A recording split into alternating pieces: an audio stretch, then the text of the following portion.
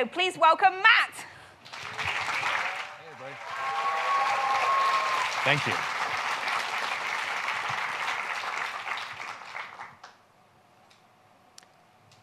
Cherokee is the native language of the indigenous peoples of southeastern woodlands, near the Great Smoky Mountains in present-day North Carolina and Tennessee. Its writing system, seen here, consists of 85 characters, each representing not a letter, but a syllable. For example, here's how you'd write the language in its own script, Jalagi. Cherokee is among the most significant linguistic contributions of the American continent, and a profound aesthetic achievement in its own right.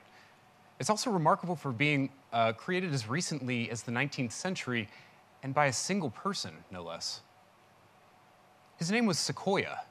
He was born in Tuskegee around the same time that America was getting its independence. And in his 30s, he worked as a silversmith, trading with European and American soldiers, and eventually fighting alongside them in the War of 1812, like many Cherokee did at the time. As the story goes, one day, Sequoyah was talking to some soldiers, and they were recounting an incident where they had captured a prisoner and found a message on his person. And having intercepted this message, they were able to anticipate an attack by the enemy. Now, Sequoyah had no formal education. By all accounts, he was illiterate. But to him, that idea that somebody, anybody, could get that much meaning out of a piece of paper, he called them talking leaves. And one might think that they were kind of magic. Sequoyah would spend the next decade trying to prove to himself, to his family, and to his community that it wasn't magic, but it was something that he could use to make his language even better. I love that story so much. My first encounter with the Cherokee language was at the Carnegie Museum of Art in Pittsburgh. In the Hall of Architecture, it was on a high school field trip. I remember looking up at the ceiling, and they have it installed as a permanent installation in the skylights. You see these beautiful, strange, and familiar characters against the sky. And I don't know, just something about that really stuck. Some years later, I'd be at right up the street at Carnegie Mellon, and I'd be dropping out of the computer science program there to study linguistics instead. It's complicated. Of course, I wasn't calling it quits on computers. I'm here right now talking about computers. Soon. But this background in linguistics, this love of language, is what gave me kind of a grounding in everything that would follow. So today it's my privilege. I'm really, really excited to talk about my favorite subject with you. And I hope in so doing, I can share some of that enthusiasm with you and hopefully demystify some things about text encoding. It's not magic, but it's maybe the closest thing we have. I could ramble on endlessly about this, but since we're limited to I don't know, I have 20 more minutes.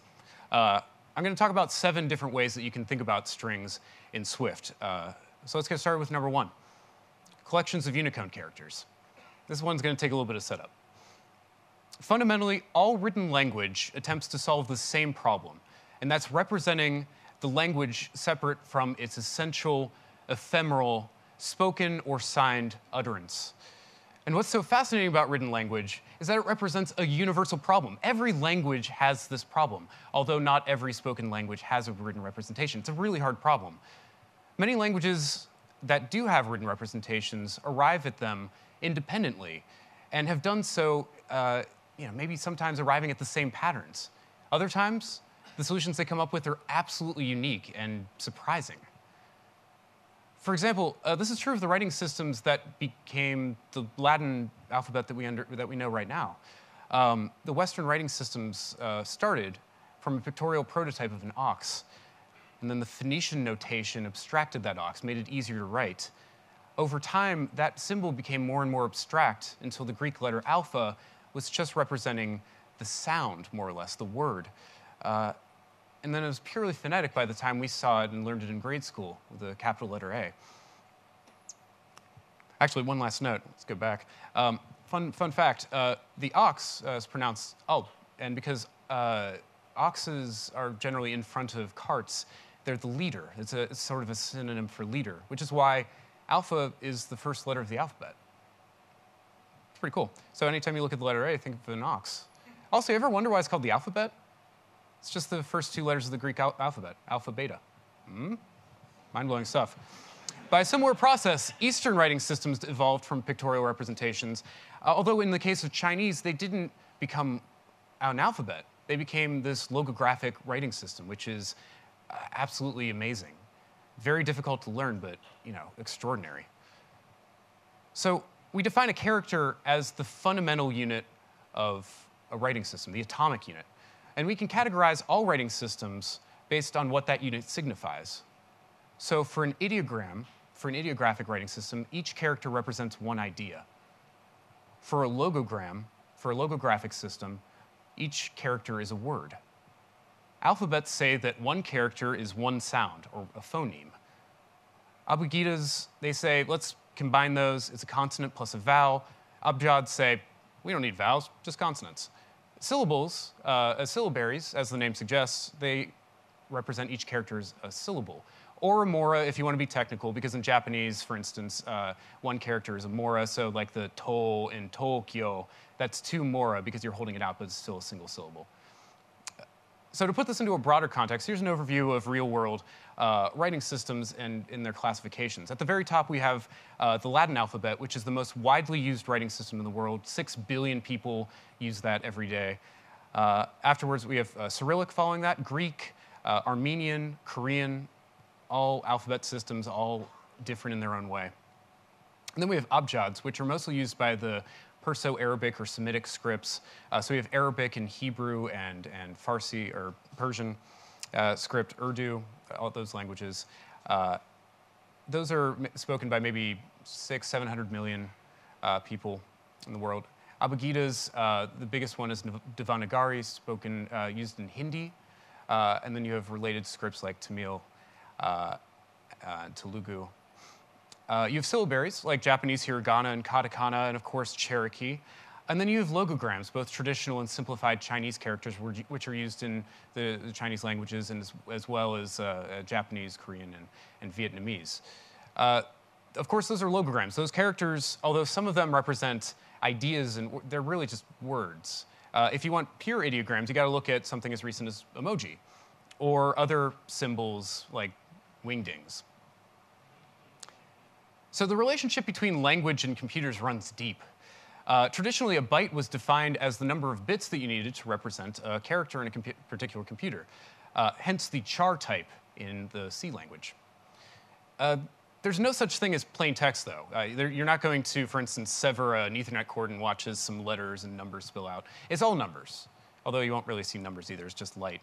That's a different subject. But the point is that there's no such thing, there's no inherent meaning to the numbers. What we need to do is create an encoding to give that meaning. And ASCII was the first standardized encoding that was used for computers. And most of you are probably already aware of this, at least by name. ASCII is pretty ubiquitous, even though it's not really used as much these days.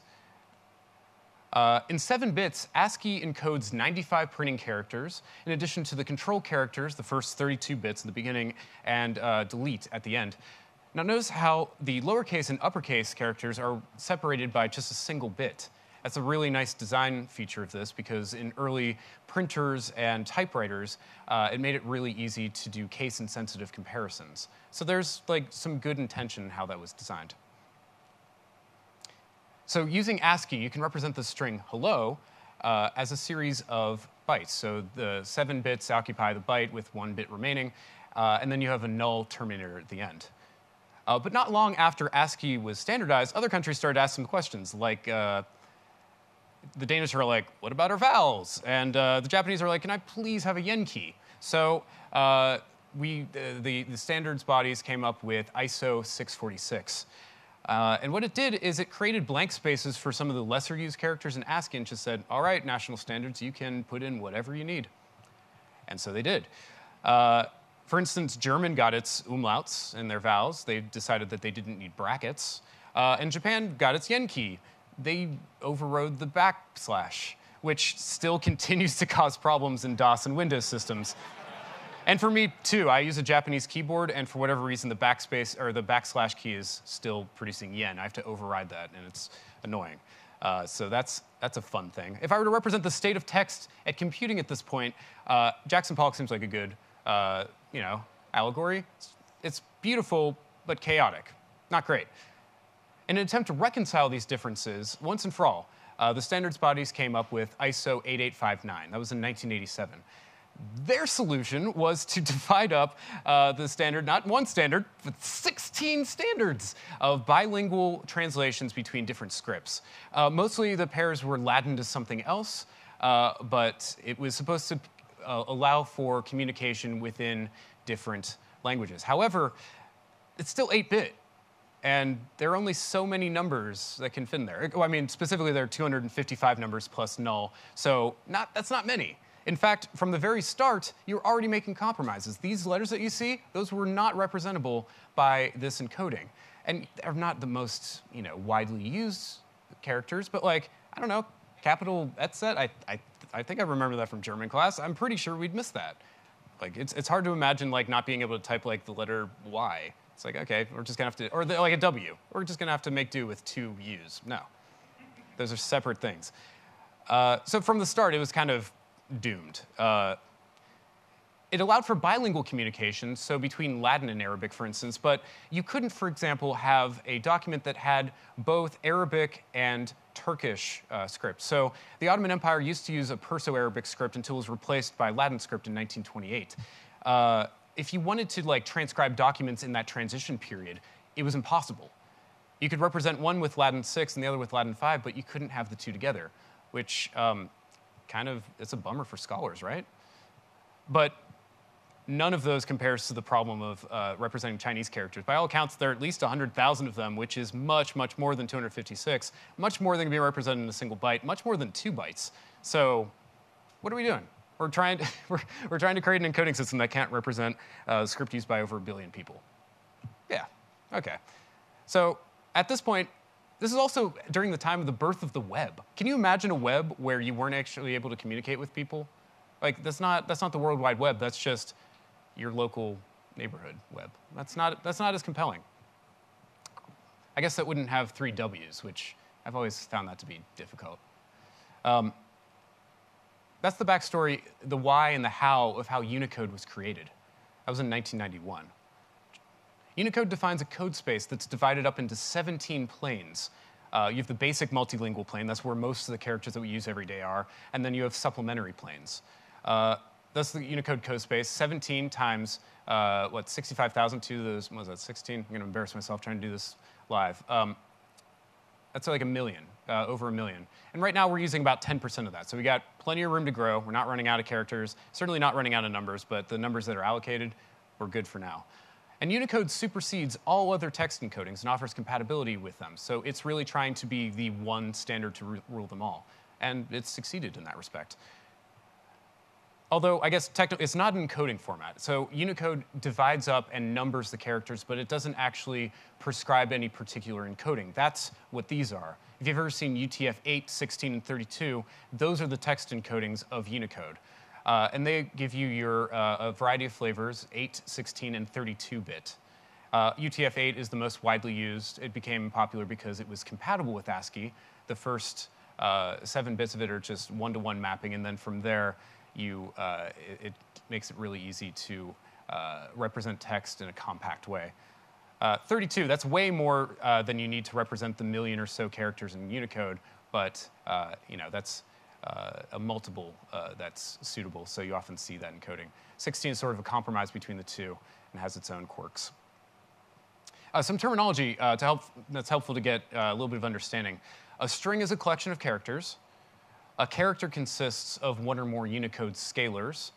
So those are code points that actually correspond to something you might actually see. And then characters are encoded into a sequence of bytes. So strings are characters, characters have scalars, and the characters can be encoded into bytes, and that's how they're transmitted. In Swift 4, finally code, strings are collections of characters. That didn't used to be the case, but that's what it is now. You can iterate over them in a for loop. So if you do for character and string, you'll get what you expect. For the purpose of computers, a character is what you expect to be deleted when you hit backspace. I think that's probably the best explanation that I've ever heard. The term extended grapheme cluster comes up, but that's not, I don't think those are words. So you get this. That's the output if you run the program from before and you're iterating over the characters. Of course, Swift provides different views into the different encodings. Sorry, that's premature. As we mentioned before, some characters consist of multiple Unicode scalars. Lowercase e, acute, can be created by lowercase letter e plus a combining accent, acute. Alternatively, some of these combinations have normalized forms that consist of a single character. So there's a normalization aspect to it. That's a complication. Not going to get into it here, but that's just something to look out for. All of this sort of builds to the point that this is the reason why that doesn't work. In order to find out how long a Unicode string is, you actually have to go through it all. You can't just arbitrarily say, OK, the third character in here is going to be an index 2. What is a character? You don't know how many code points there are going to be until you've counted up to that point. So if you ever wondered why Swift is trying to be overly pedantic with your int-based accessing, that's why. You really shouldn't be able to do that. So Swift strings are opaque collection types but they offer different views. If you wanted to get a better sense of what's actually going on in your string, you can access the UTF-8, UTF-16, and Unicode scalars, which is pretty much a UTF-32 representation. Go and print out those the bytes in the case of UTF-8 and UTF-16, or in the case of the scalar, just the value. And you'll produce a table like this. So you can notice that the original ASCII characters, like capital letter C and A and F, those can be represented by a single code point. With the accent, that's also a single code point. That could have been 2 code points. It could have been the combined form, but this is the normalized form of that. That's represented by 2 UTF-8 characters. Space, that's another original ASCII character. And then emoji, that's way up there. That's not even in the BMP. It's not in the basic multilingual plane. So that's going to be a high number. You need 4 UTF-8 bytes in order to represent that. We're going to talk more about Unicode throughout the talk, but for now, I just want to switch gears for a moment and talk about identifiers. So let's say you have a product, and it has, among other things, an identifier, which happens to be a string. The problem with using a string for identifier is that the API surface area is enormous. So if you start to type out things, all of a sudden you get autocomplete with like hundreds and hundreds of methods, right? That's annoying, but also indicative of an API, of an opportunity to create a better API. So you don't want to expose your your types to that sort of complication, right? Everything that we just talked about, all the complexity of the language, insulate them by creating another type yourself. A better approach here would be to create a nested identifier type in the product. And then that has an underlying string value, may or may not be private, but that at least encapsulates the complexity there. As of Swift 4.1, equatable and hashable components are automatically synthesized. There's less overhead, so you can just do the right thing. As currently implemented, the shortcomings of the approach is that it's more cumbersome. Nobody wants to type all of this out, and you can't expect them to either. I mean, when given the choice between what's convenient and what's correct, most people, it's going to break down. So why not just make the correct solution more convenient? Well, Swift lets you do that. The killer feature of Swift, the string type, is the string literal, the ability to just declare values right there in the code.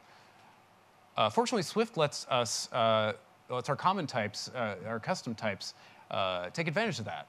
All we have to do is conform to the expressible by string literal protocol. For a type that just wraps a single string value, this is a trivial implementation. You just pass it into the initializer you already had. Now we get the convenience of strings with the safety of our encapsulated type. So now we can do this, or more simply, this. Because our initializer for a product infers the type of the identifier, the string literal gets interpreted correctly, everything compiles. Good stuff. And again, the surface area for our encapsulated type, much smaller. If we start to type that out, the autocomplete, it's only going to show you the stuff for hashable. It's great. You could take things a step further and maybe create a type that's not nested. Maybe it's generic, so you allow for string and integer identifier types. It's crazy. Go wild. But really, a custom identifier type makes more sense than a bare string in a lot of ways. If you think about it, any identifying piece of information, like a credit card number or a barcode or a URL, they all have representations, but there are restrictions for what values are valid. And maybe there are some different rules about how they're represented. So in that case, your initializer for your encapsulated type, that's a great opportunity to do validation. Here, we should probably be using throws instead of fatal error, but this gets the point across pretty well. Here, we're validating that the string that we use as an identifier isn't blank, it's not too long, and in this case, I guess, is only composed of food emoji. So you might also normalize an identifier. So different example, you might just make it all lowercased. Or alternatively, you might optimize implement an optimized case insensitive comparison operator for your identifier and sort of bypass all of the Unicode stuff when you're comparing things. So speaking of URLs, let's talk about paths. URLs aren't strictly speaking strings, but strings comprise their components. RFC 3986 defines the rules for the structure of URLs as well as what characters are allowed at what positions. If you were to put a colon somewhere in the host name, that would be interpreted as a port. That's not allowed. If you're working with URLs, Foundation has an excellent set of APIs, and you should be using those. The URL type is great, and the URL components type is even better. It's flexible, and it allows you to manipulate different components in a really nice way. Here, we're setting the path of a base URL. Great, works as expected. URLs are limited in what kinds of characters they can contain. Think ASCII, right? Everything else has to be % encoded, or URI encoded. If you were, for example, to attempt to add an emoji as a path component, that character would need to be % encoded. So here, if we wanted to be really clever, instead of NYC, use the Statue of Liberty emoji, it would produce the URL that you see below. So URL components is automatically encoding that because you use that accessor. % encoding represents out-of-range characters as a sequence of UTF-8 bytes in hexadecimal. So if we take F0, 9F, 97, and BD, what we get, there we go, we get it back. So that's the Statue of Liberty character as originally encoded. That's what % encoding is. Anytime you see like %20 or 26 or anything in your URLs, that's what's going on. Next up, let's talk about natural language text, or just strings that contain text that is either written by humans or for humans. Written language in its essential form. New in iOS 12 and macOS Mojave, the natural language frameworks normalizes and reorganizes and expands on the existing APIs with smarter machine learning-based internals. The functionality of Foundation's NS linguistic tagger has been split, thank goodness, into 3 separate APIs: NL tokenizer, NL tagger, and NL language recognizer. I'm just going to go through those really quick. You can use NL tokenizer to do tokenization, which is dividing up text into components. You have paragraphs, sentences, and words. You might think yourself clever, if you wanted to, as an English speaker, say, tokenization, no problem. What I'm going to do this functional programming such as split it and then just whatever. It's not going to work. So, because if I hit you with this string in Chinese that was written on a Windows computer, it's not going to work. Chinese script doesn't use spaces to limit their words. They don't use the same period character. And Windows, you know, they have those different line endings. But my app is only sold for Americans and an English-speaking audience. There's no such thing as English. That's a weird statement, but there's no such thing as the English that you know. Like, it's an international language. There's no restrictions on what text can be. Just expect everything. Here's the correct way to tokenize a string using NL tokenizer. The API is simple enough. It's kind of boring to talk through code. You can see it up in the slides later if you'd like. Another important NLP technique is tagging, and you can do that with NL tagger. You could do part-of-speech tagging in a sentence. Again, kind of what you'd expect. And when you run that, you get tags like, you know, that's a determiner, or quick, that's an adjective. In addition to lexical classes, one of the cooler things that this can do is it can do lemmas, lemmatization, so the word jumped can become the word jump, which is really nice if you want to normalize things for further processing. Another form of tagging is named entity recognition. Using NL tagger, you can get the names of people, places, and organizations from a string. I'm not even including the enumerate call because it's kind of the same. But you get the idea. From that string, you get like Tim Cook and Apple Inc. in Cupertino, California. It's great. Wonderful. One of the new features, though, of NL tagger is the ability to make your own models. So you can use CreateML. I think there are at least one talk about that before. You could create your own model. So for instance, if you wanted to tag Apple products in your string, you can do that. You just create an NL model object from your ML model. That's not confusing. Define a tag scheme and then associate it with your tagger, and then bada bing, you get it. It's great. Apple symbols. So transliteration, last thing I want to touch on briefly, natural language processing task is transliteration. It's the process of transforming text into another equivalent or derived representation. A common example of this is stripping diacritics, or accents or other characters, cleaning it up. This is provided by the foundation string method applying transform. It can do a lot of other things. So one of the more useful ones is to Latin transliteration. And you can convert pretty much any script into Latin using transliteration rules. If you have Korean text and you don't have the 30 minutes, literally 30 minutes that it takes to learn Korean text, it's amazing, you can instead just use this shortcut, easy. And now you have some idea of how to pronounce this thing if you don't speak Korean. I've used this in the past, this technique, as a way to get full-text multilingual search locally with the core data database. So by transliterating all text that goes into the data store, and then all search queries, doesn't matter whatever language somebody's using, you have a fighting chance at them getting results. Doesn't matter what the language is. Number 5, let's talk about structured data. It's kind of the same thing as natural language processing, but different. So text often contains information like dates and locations and phone numbers. There's another foundation API you can use called NSDataDetector, and you can extract this structured information from text and get the dates, address, components, phone numbers, URLs, and flight information. The API is straightforward. You have a string, you have a data detector. It's a lot of effort to create a range from the string, but you pass that in, and then you just evaluate this closure for each match that happens. When you run it on the code there, you get what you expect.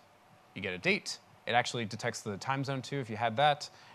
It gives you an address, however many components are provided, and the URL. This is great. So the next time that you're working with natural language text and you want to get some information out of it, this is a great approach.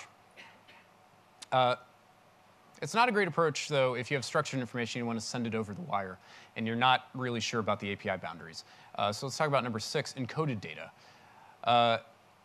One workaround to encoding binary data is to encode binary data as text, because most systems get text right, at least have some fighting chance. We're familiar with encoding from the start of the talk, so it's easy to understand now base 64 encoding. We have 64 possible characters, and we're representing a single byte from that. A general strategy is to choose 64 characters that are printable and common to most encodings. So you have data, you're unlikely to lose data along the way. Basically, A through Z, capital, lowercase, 0 through 9. We need 2 more, so I guess plus and slash. Here's a string, and here's the base 64 encoding of that UTF-8 data. Base 64 isn't a particularly efficient way to encode it, so don't use it to solve any of your space issues, but it's just to give you an idea of the comparison. Foundation provides methods for base 64 encoding strings in Swift. Here's an example of doing that round trip encoding and decoding the same string. So what are some practical examples?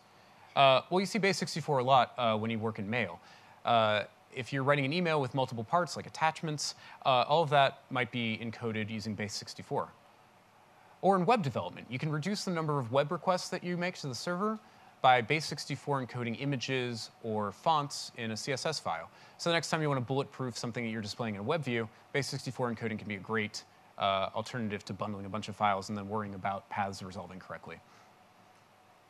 And if you're averse to using the asset catalog or the resources folder in Playgrounds for whatever reason, or you just want to put everything in the same source file, this is another technique you can use to embed, like, let's say, a ping into your source. And we're going to finish this talk with a quick discussion about typography. So this whole time, I guess I could have mentioned this at the outset, we were just talking about characters as abstract things. That's a separate process than what you actually see. Those are known as glyphs. And the process of transforming characters into glyphs is something called glyph shaping, and it's a totally different process. So for example, capital letter A, it's a code point that's a character. When typesetting software encounters it, it will render it differently depending on the font or other factors. So one example is in Arabic, for instance. Some writing system, the appearance of the character depends on its context. The glyph depends on this position in the word. We also have the same thing in English with ligatures. So if you have the characters F, F, and I. Some fonts will turn that into a single character to make it more legible. But by far, the most interesting examples of glyph shaping come from, of course, emoji. Instead of having, if you ever wondered like how there's so many flags in emoji and how they just showed up all at once, they're not like 200 characters. They're just they're combinations of two of 26 characters. And so you have regional indicator U plus regional indicator S, US. That's America. That's an ISO 3166 code, so it's all standardized. Other flags work differently, though. So you can create the pride flag by combining the white flag plus a zero width joiner plus the rainbow, and you create a rainbow flag. Or in Unicode 11, you can do black flag plus zero width joiner plus skull and crossbones, and you get the Jolly Roger pirate flag. Mojave doesn't have this yet, so that's a fake one. However, this is so worrying and frustrating. Some companies are making their own combinations. So on any normal platform, cat face plus zero width joiner plus computer equals cat face computer. On Microsoft platforms, though, you get hacker cat. Good grief. Between this and the looming threat of frowning pile of poo and the inevitable expression, that was a proposal, it was rejected, thank goodness, but it's going to keep coming. Expressions are going to come to poo-shaped emoji. We have to fight against that. The survival of language depends upon it. I am not joking. 10 years ago, I don't think anybody would have predicted that the iPhone would usher in a new ideographic paradigm of language. The Unicode Consortium went from being a standards body that was doing its work quietly to being the clearinghouse of all human communication. What happened? Looking forward, this is what I have to conclude. Time is a flat circle. Civilization is over. Rome is burning. Human communication is doomed.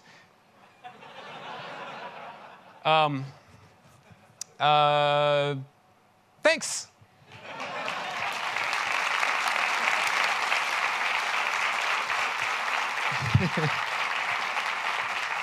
Sorry, just a couple quick plugs. Happy to say, NSHipster, it's now available in Korean. Any Korean speakers in the audience? Hooray! 고맙습니다. Korean, enjoy. nshipster.co.kr. Yay! That's not it. Yes. Pilgwan, my translator, he's amazing. I think. I don't speak Korean. I write a series of books called Flight School. I have one on Codable, and I have one on numbers if you wanted the same kind of treatment for numbers. Please check it out. Those are new covers. Those are coming soon. I also am in the process of writing a book about strings. A lot of stuff I didn't cover. Would really hope that you consider buying this book when it comes out. Aren't those covers great? Follow flight.school. You will get updates as soon as I actually have updated the website or anything for that announcement. It's coming soon. I'm really excited. Thank you again so much.